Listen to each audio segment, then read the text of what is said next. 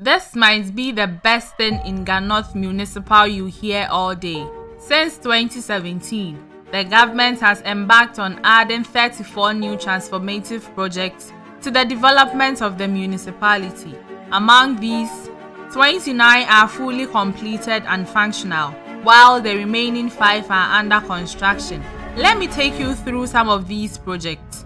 Education-wise, 5 new classroom blocks have been constructed in schools like Mile 7 Presbyterian Primary and Pokwase Abensu MA Basic School. Additionally, washroom facilities have been built for schools like Efiaman Presby School, Omanjo Cluster of Schools, and Pokwase MA Basic School.